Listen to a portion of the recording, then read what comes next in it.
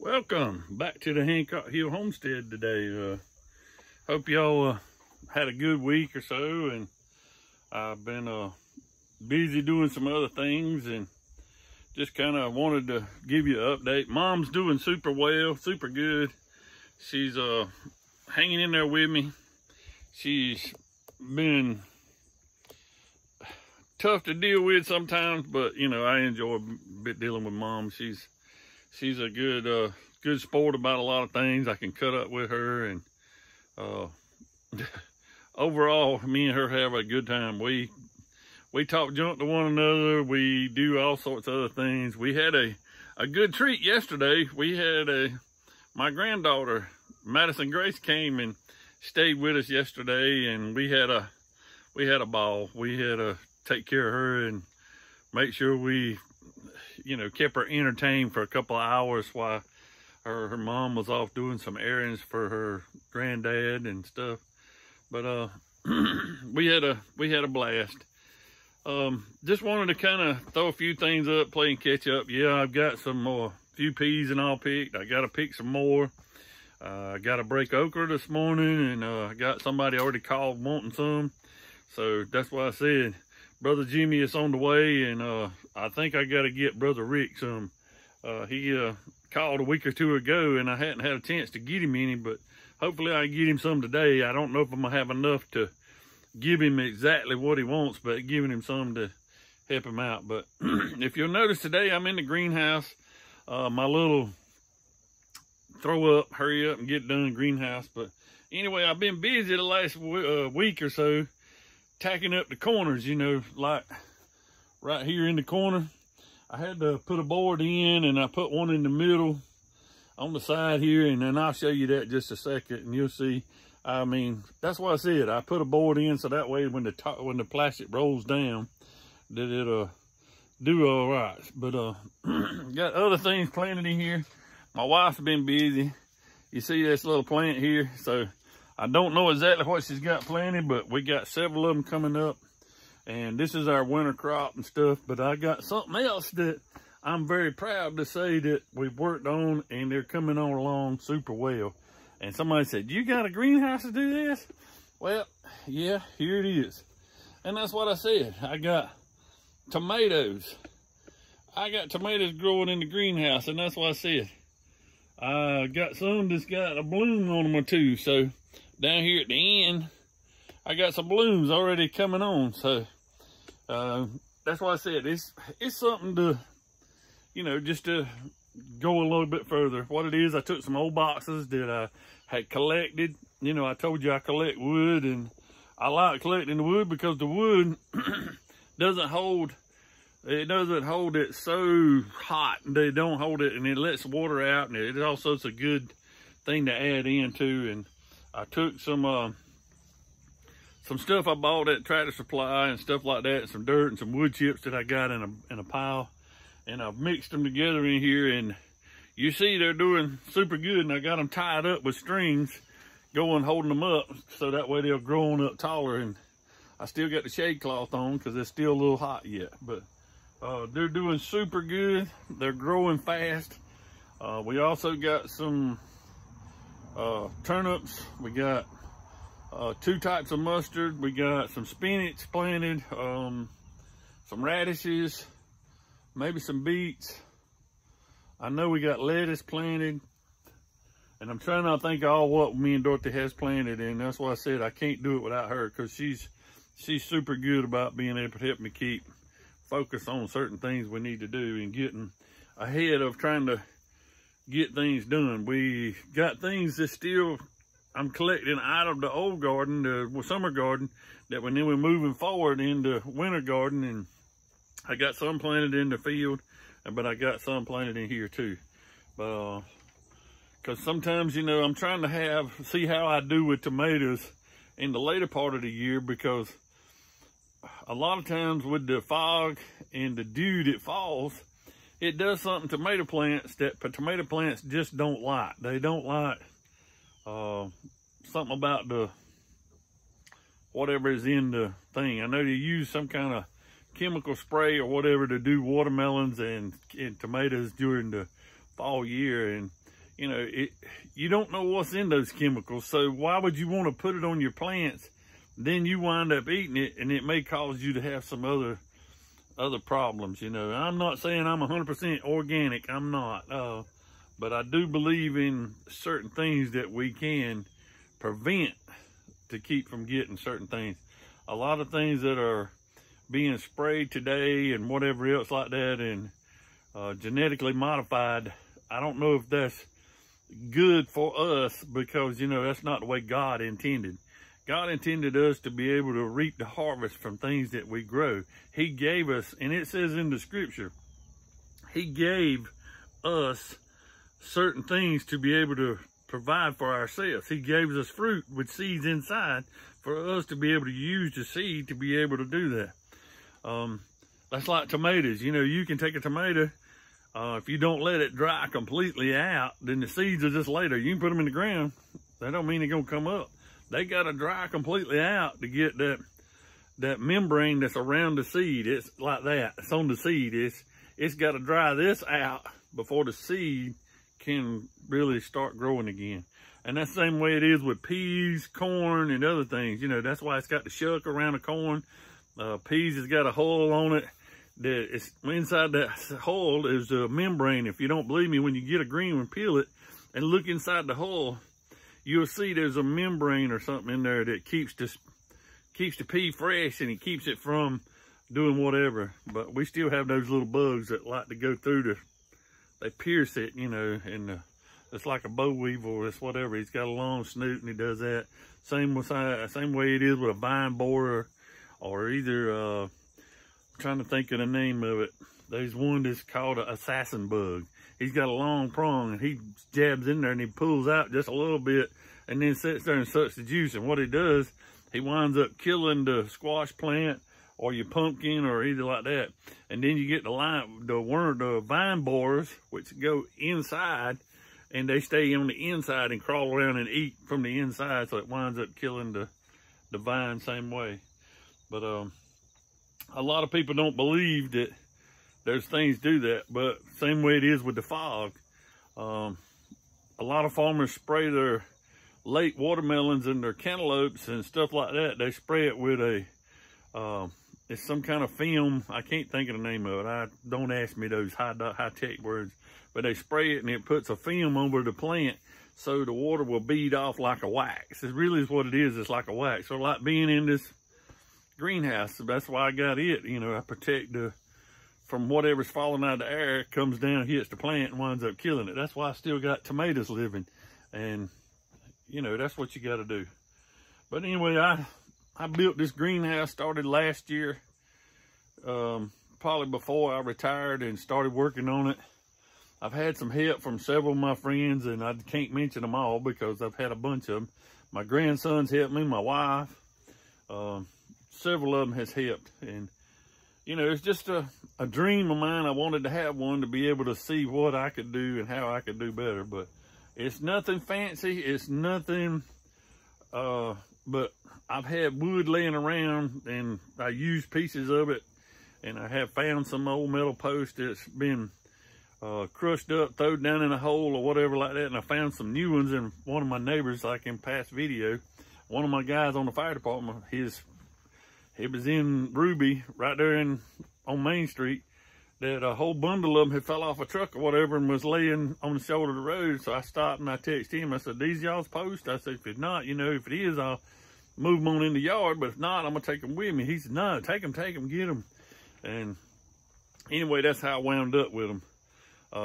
So pretty much everything I got here is something that's been used or left over. Same way with these doors. These storm doors, I got them, you know, one of them was one that I had damage to or whatever, and it got damaged in the storm and the wind blew it open. And I think it's the one on this side. And there's one on the other side. One of my neighbors had, their dad had used to do remodeling and stuff, and they had a bunch of people always call, "I want a new storm door." So they'd go get a new storm door and put it up, and then he'd have the old one laying around. Some of them would have the glass busted out of them. This one over here on this side has got a glass that the frame was broke on the bottom, And I talked with one of my neighbors and asked him, I said, you got any more? I said, I'd like to get one more of those window panes out of one of them others. He said, well, just come on. I said, well, I'll wait till you're home. You know, I ain't gonna go when I'm doing that. But you know, that's how I get stuff. You know, I just kind of talk it up, barter, you know, change around. The big thing is, you know, and I've seen it, I like watching YouTube and I hear about it all the time. I've been watching this now with several of the homestead channels and stuff, and there's one called freestanding or free homesteading or something like that. I can't remember right off yet. I have to get it back to you on that one, but it's an open forum that you can talk about certain things. You can talk to your neighbors. Once you sign up, it shows who is trying to do some kind of preparedness or canning or preserving or gardening or anybody doing anything like working on tractors, working on four-wheelers, working on boats. Because guess what? I ain't showed you this, but in my greenhouse, guess what I got? I got a boat. See, I got a boat in here. I mean, I don't know about y'all, but you know, when you are limited on space that you need to be able, and you done put something under the shelter that you had somewhere, or you're using the trailer that you usually keep the boat on, and you just need somewhere to stick it right quick. So I slid it in on the little thing you put flowers on, a stand. I slid it up on top of it, and it's been sitting in here. I was supposed to use it when I went fishing last time with my son, but we didn't get to use it. So just kind of, you know, slid it off the trailer so I could use the trailer, and it's been in here. I want to go. It's just that my time and my things that need to get done hasn't allowed me to be able to go yet. Hopefully it's going to turn around for me. I can do that. Excuse me. But I got hiccups this morning. They've been on and off, and I don't know why. I don't know what's going on. But anyway, that's what I said. This is my little greenhouse on the inside. I've been out here working for the last, off and on for the last last week, because the other times I was up there making sure Mom was all right, making sure that she was able not to pick up anything heavy, make sure she did her eye drops, you know, doing all the things that the doctor recommends you to do when you have cataract surgery. And, you know, some people say, well, you know, it's hard for me to do that. Yeah, I know it is. And that's why I said you have to have somebody around to make sure you do things. And I'm sorry for the ones who sometimes they don't have a family member to make sure they're able to do that. You know, we need to make sure you look in on your neighbors. But doing that, and that's another topic to bring up. One thing that I've been seeing, and like I was talking about a while ago, is on the homestead channels that they're talking about, is the way the economy is nowadays, the way things are going. And this goes back, a lot of people on here that's a lot older than me that knows what I'm talking about. In the old days, people didn't really take and really buy anything a whole lot, because they didn't have money to buy. Because my grandmother, that's what I said, both my grandmothers, I mean, I remember stories and they talk about it. They didn't have the money to buy stuff with. My grandmother, where it lives, where I'm living now, she said when she was small, her mama and them would take eggs and carry it to the country store and trade the eggs. She would like trade 2 dozen eggs for maybe a pound or 2 of flour, or either a piece of something else, you know, like a piece of rock candy. Because, I mean, people are like, what do you do with rock candy? Guess what? That's what they used back then to be able to make certain things sweet. Or either they would trade it for a jar of honey or something that you didn't have. So it's coming back to that time. We got to look and work in together with each other who does have something to trade. I'm sorry for the people who doesn't grow anything, doesn't raise any animals, doesn't really think about it. But if you got apple trees in your yard, pear trees, grapes, or if you can grow a few things in the garden and you have something extra, then that's something to barter with. That's something to change with, to swap things with. It's not really about how much you swap the good old American George Washington dollar. It's more about how you can take something you got and trade it for something that you need. I know in the old days that people used to help one another out. When it come time to kill hogs or chickens or whatever like that, people would come over and they'd go to helping you do that. Guess what? When you got through killing the hog that day, they sent you home with meat. Everybody always wound up giving them a little portion of the meat, because they worked so hard that day. That's something to be thankful for. You worked hard you gave your labor for the meat that you carried home to feed your family. People don't realize that even when you're processing chickens, it takes a little bit of effort. You got to get the water going.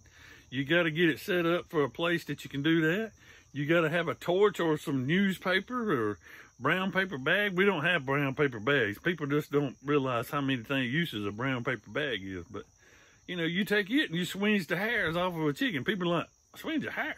Yeah, when you pluck a chicken, it leaves a little hair that you got to swinge, and or either take a propane torch and do the same thing. And it's a lot of work. And then you got to, get the entrails out and a lot of other things.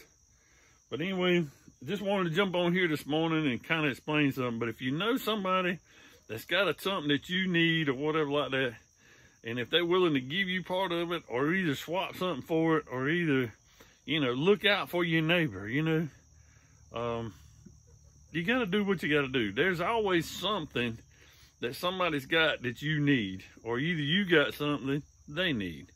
And it's best to work it out and try not to worry about, because, certain things you can't buy at the grocery store. But anyway, I just wanted to jump on here a quick minute, tell you all about some things. And Free Homesteading, I think is the name of it, is talking about the free man. Look it up. freehomesteading.com, I think is it. Check it out, look into it. You may want to subscribe. If not, you understand. We understand that too, but it's an open forum that you can ask certain questions. Look at it and see who you may wind up being close to you that you don't never know.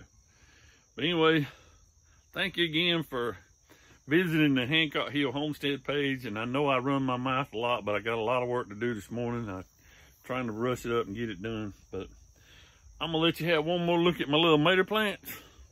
Don't forget to like and subscribe. Don't forget, if you want to comment, please do.